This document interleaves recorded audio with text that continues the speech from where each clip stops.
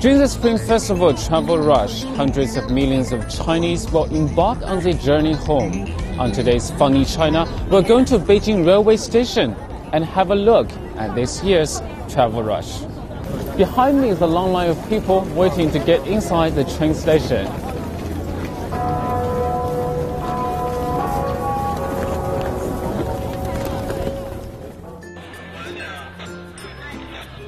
Once inside, it's hard to ignore the variety of baggage. Some are so oversized that people have to carry them over their head.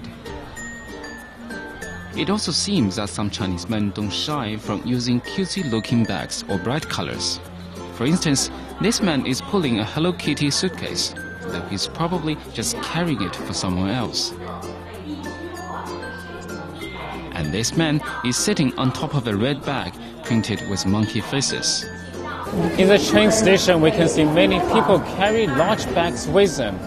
And now some of them agree to show us what they are bringing home. Wang and his wife are going to Harbin to see their 29-year-old son, who runs a small business there. This quilt is one of the gifts he has for his son. But he also has many other special gifts in his suitcase. 这个是什么呀？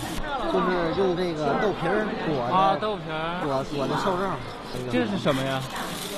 这个应该是里面给做了点臭肉。 Some of the gifts people are bringing are considerably larger than quilts and snacks. A man surnamed Zhang is bringing home an electric foot bath for his 80-year-old mother. 对老人就这点心意，我也60，老人都80了，应该孝敬孝敬。 Other travelers are bringing exquisite gifts. A man surnamed Pan will bring a set of China ware to his father-in-law. Working away from home, Hu Junchang hasn't seen his wife and son for over a year. This time, he will bring home some red wine. 那就从小都不在一起吗？几乎不在一起嘛，因为打工嘛，这个为了生活，一直到处过客。给孩子什么没带，我小时候不知道多大，想买套衣服，也不知道多大，回去领着他去。他说跟您要什么礼物了吗？ 没说，就说是让我赶紧回来，啥都不要，想我了，主要是。 The once grueling travel experiences by train has now become smoother and faster due to enhanced infrastructure and more high-speed trains. Here we hope everyone has a nice trip home.